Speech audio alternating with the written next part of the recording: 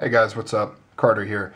I really hate to do this video, and I debated back and forth whether I wanted to or not, but what the hell? Why not? This is a follow-up video to my our Italian style Switchblades practical. That video I put up, I don't know, what was it, 2 weeks ago, something like that. It's received a lot of flack. In fact, it's kind of the video with the worst likes to dislike ratio that I think I have. In fact, it may be not only the video that has the worst ratio, but also I think it's the video that has the most dislikes. I think it's got like 7 or 8, and a lot of people hated that video. And I don't quite understand why, but this video is in response to that. And by no means am I changing my position.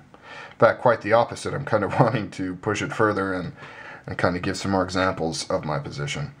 First off, I have some Switchblades here. And, well, first off, I love Italian-style stilettos.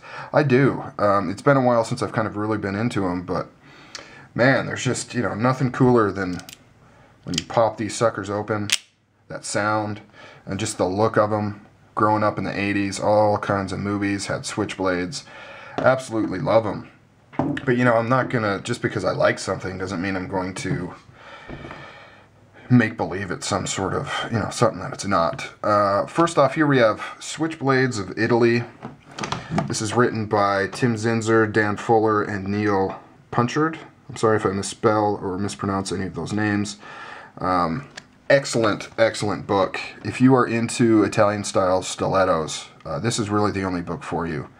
There's not a whole lot of stuff out there specifically tailored to it. There's a few, and this is by far the best.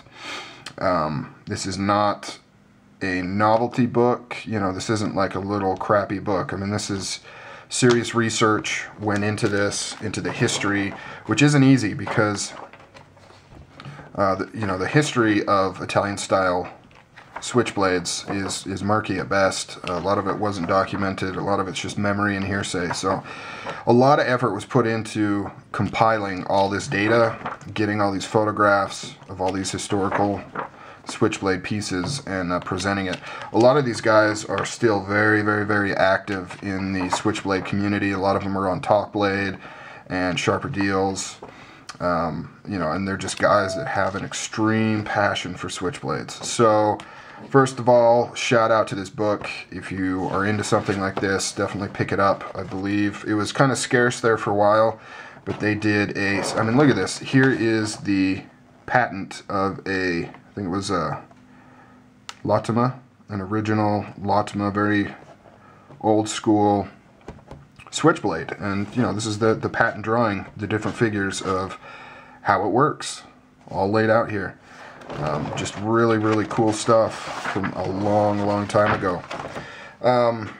So definitely, yeah, I think it's, they did another print of it, so I think you can actually go out and get it relatively easy now, or at least last time I checked. So definitely worth looking into. But most notably, and this is all very solid information, but most notably, I wanted to point out some stuff in here. Particularly a paragraph. I'll just read it here. So it's not surprising. I'm reading just directly from this book here.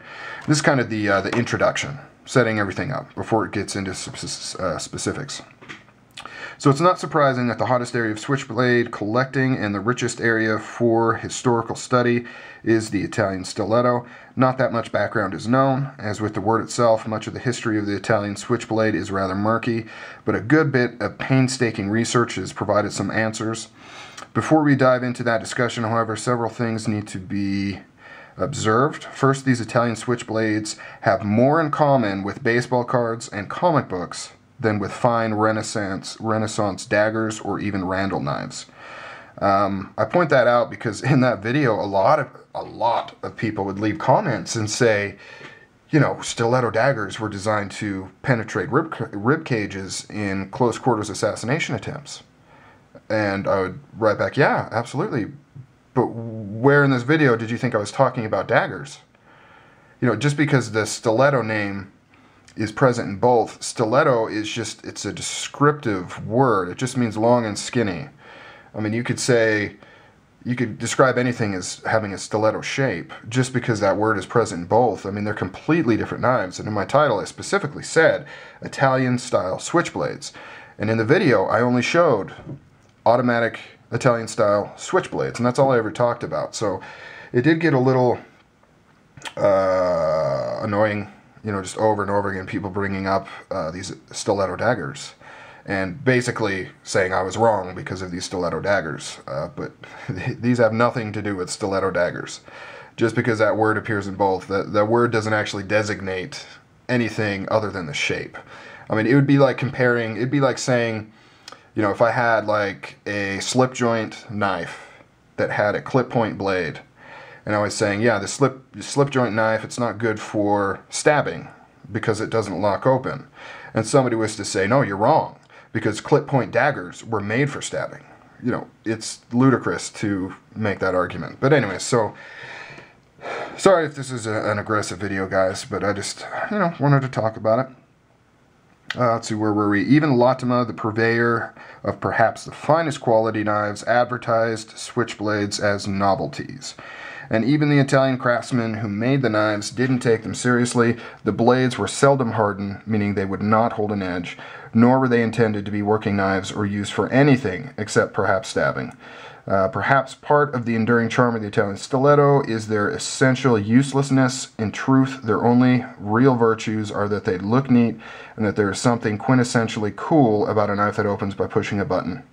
While there are a few instances of Italian switchblades being used in a fight, and those instances are very few, despite what substantiated media reports say, it would not be a serious knife fighter's choice of weapon. Any decent fixed blade, military or hunting knife would be much better choice. But the psychological effect, a slim blade whipping out with a sinister snick, the characteristic that Hollywood has exploited in over 400 films, that is an advantage that belongs to the switchblade alone. So right here out of this book, right out of history, these were never intended to be a working knife, a fighting knife, anything of the sort. Obviously, it is a piece of steel, and you can stab a piece of steel into something, but that's a far cry from saying that it's a practical use of such a device. So that's that. I don't know, I'll probably get 50,000 more thumbs downs on this video, but I don't know, I just wanted to substantiate what I was saying. I wasn't expecting the backlash. Had I been expecting the backlash, I probably would have presented this information in that video.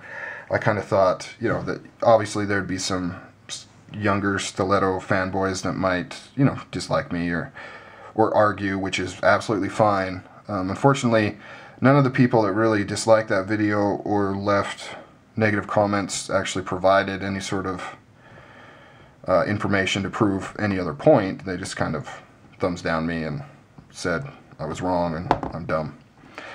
So that's where I was coming from. And I'm not saying that this is 100% right, but it's kind of hard to argue with all the things that are put in front of you when you kind of think about the history of these knives, why they were made, what else was out there. And also when you consider the fact that the word stiletto just means, you know, a long skinny blade. It doesn't really designate anything other than that. Alright guys, take it easy.